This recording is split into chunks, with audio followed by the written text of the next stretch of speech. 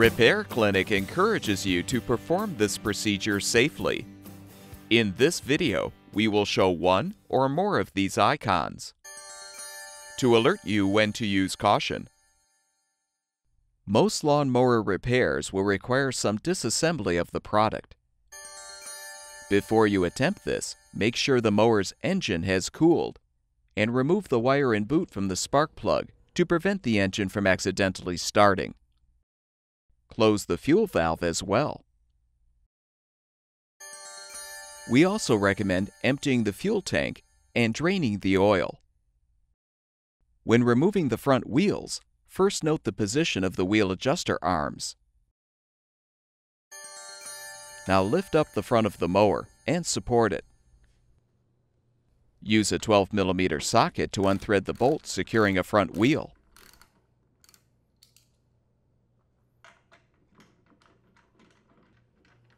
Detach the wheel and use a 12mm wrench and a T40 Torx bit to remove the nut and bolt securing the wheel adjuster assembly.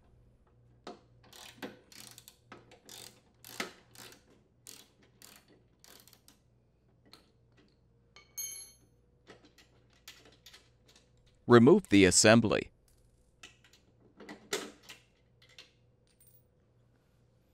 Repeat this procedure to remove the wheel and wheel adjuster assembly on the opposite side so you can remove the front grass baffle.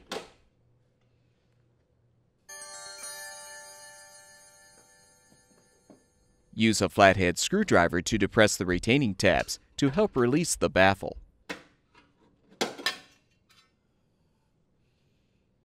Replace the front grass baffle by making sure the middle hole is at the top, then snap the baffle into place on the frame.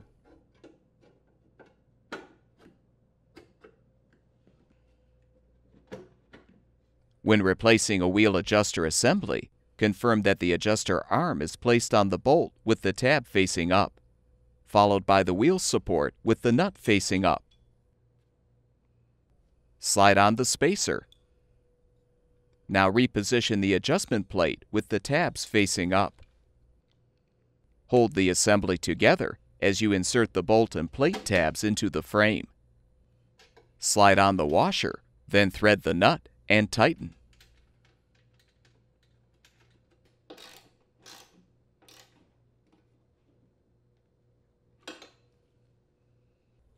Repeat for the opposite side.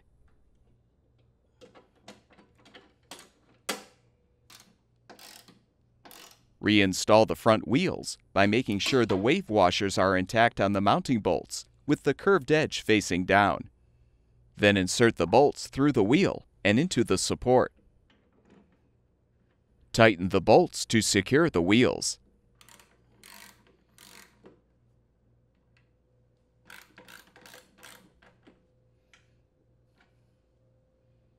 Make sure both wheel adjuster arms are set to the correct position.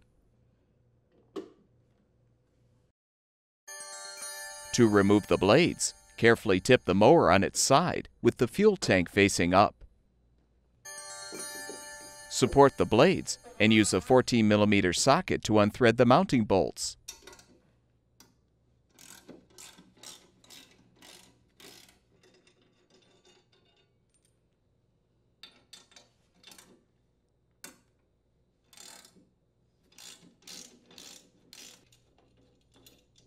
You can now remove the blades. To reach the drive pulley, support the blade adapter and unthread the adapter mounting bolt.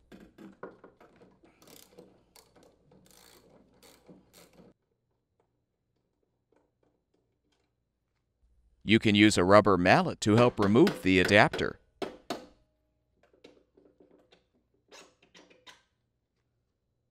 Remove the woodruff key, and you can uninstall the drive pulley by pulling it away from the guard, then unhook the belt and slide the pulley off of the shaft.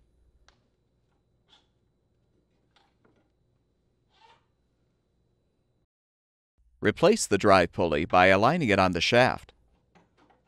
Loop the belt on the pulley and push the pulley into the guard. Before you reinstall the blade adapter, insert the woodruff key into the drive shaft. Now align the adapter on the shaft and slide it into place.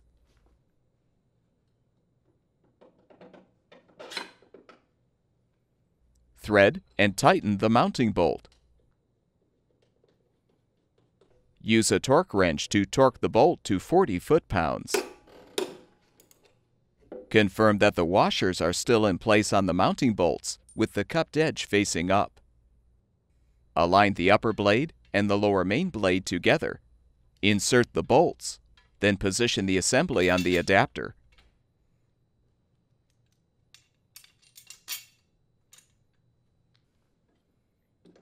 Thread the bolts and torque the bolts to 40 foot-pounds to secure.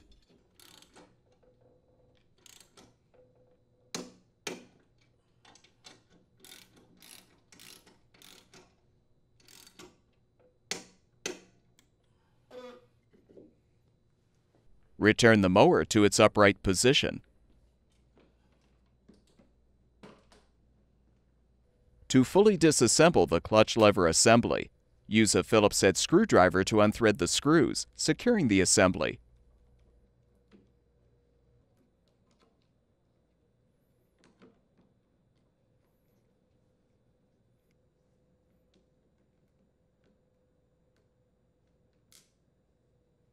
Detach the assembly.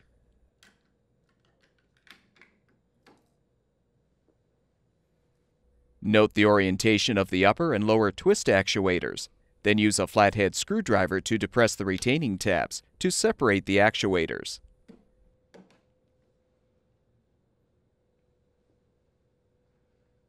Remove the actuator pin and unthread the screws, securing the upper and lower grips.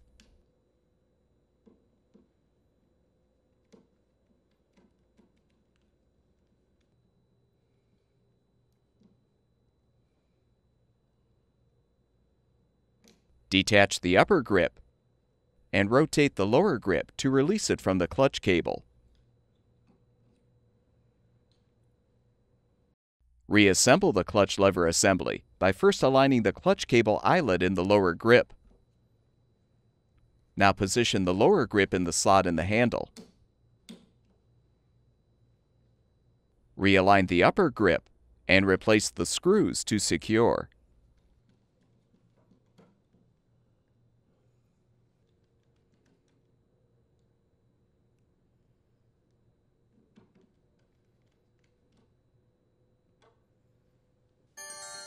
To loosen the clutch cable, use a screwdriver to increase the tension on the transmission spring. Now insert the actuator pin into the eyelet of the cable. Reposition the upper and lower twist actuators, making sure the pin is properly aligned in the grooves. Then snap the two pieces together.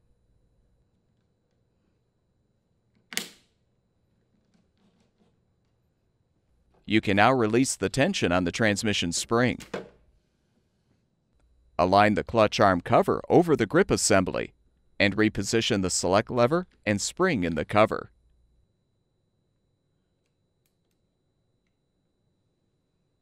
Reposition the clutch lever and thread the screws to secure the assembly.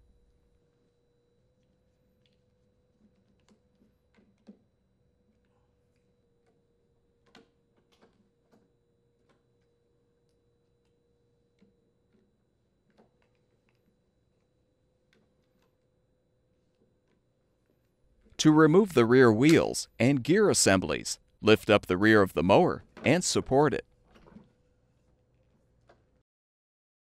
Use a 12mm socket to unthread the bolts securing the rear wheels, and remove the wheels.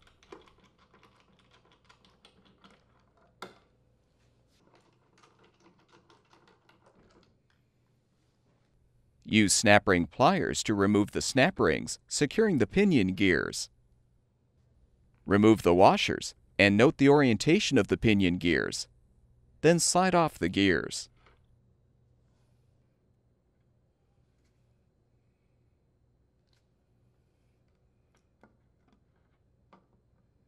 Remove the dust covers and slide off the small spacer washers.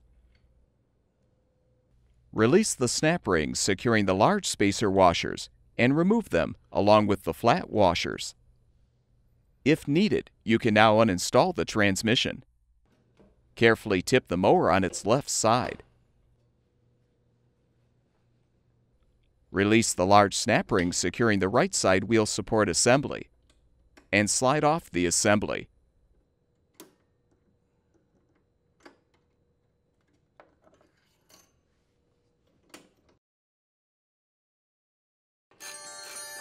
Use a 10mm socket to unthread the bolts securing the shroud.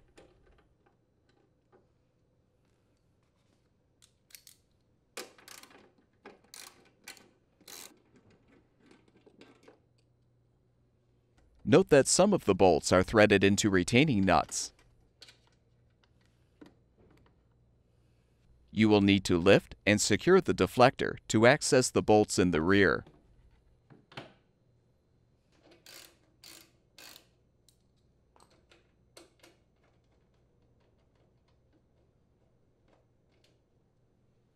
The upper rear bolt requires a T40 Torx bit to remove.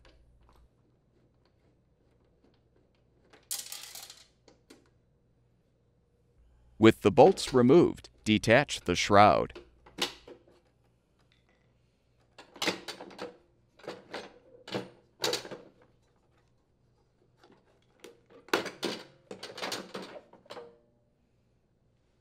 Next, use pliers to detach the clutch cable from the bracket and unhook the cable from the transmission. Detach the transmission spring from the bracket. Next, use the 10mm socket to unthread the bolts, securing the engine belt guard.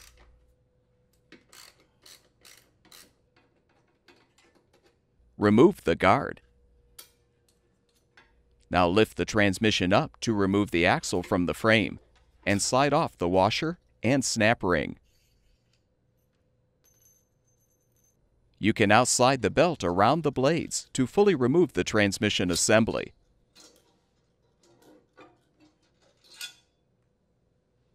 Before you reinstall or replace the transmission, make sure the ratchet return springs are intact in the axle.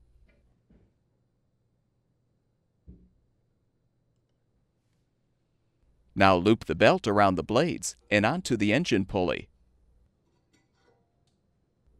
Place the snap ring and washer on the axle, then position the axle in the holes in the frame.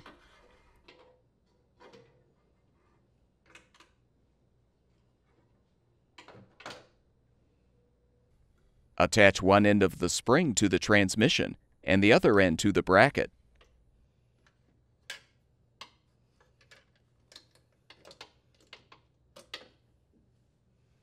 Hook the clutch cable on the transmission and secure it in the bracket. Reposition the engine belt guard and thread the bolts to secure.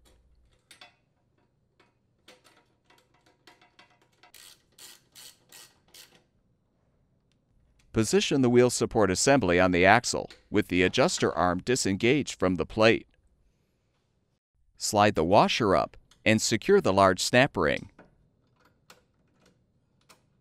Return the adjuster arm to the desired position. Continue the reassembly by replacing the shroud, making sure the shutter door pin snaps into it.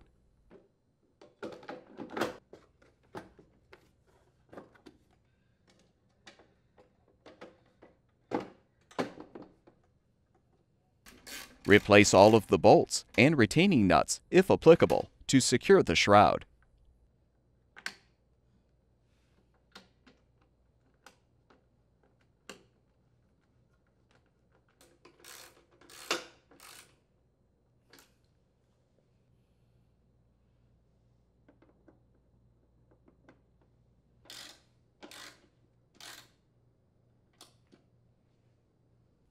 Release the rear deflector. Return the mower to its upright position and support it. Make sure the axle is fully extended through the supports. Slide on the large spacer washers, followed by the flat washers. Replace the snap rings and slide on the small spacer washers.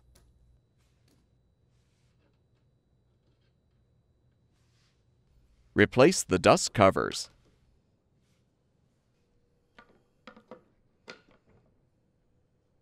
Confirm that the ratchet return springs are still intact in the axle, then insert the ratchet keys.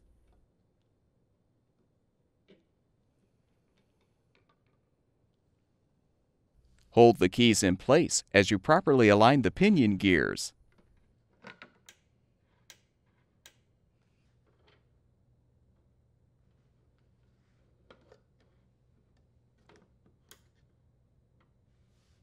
Slide on the washers and secure the assemblies with the snap rings.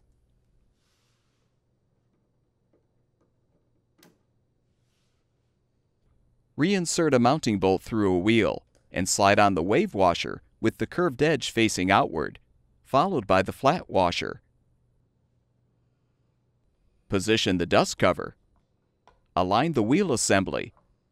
Then thread and tighten the mounting bolt to secure.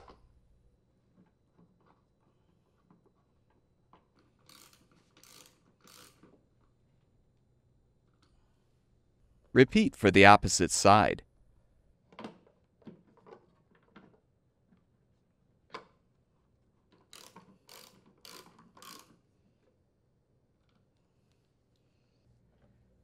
With the reassembly completed, reattach the wire and boot to the spark plug.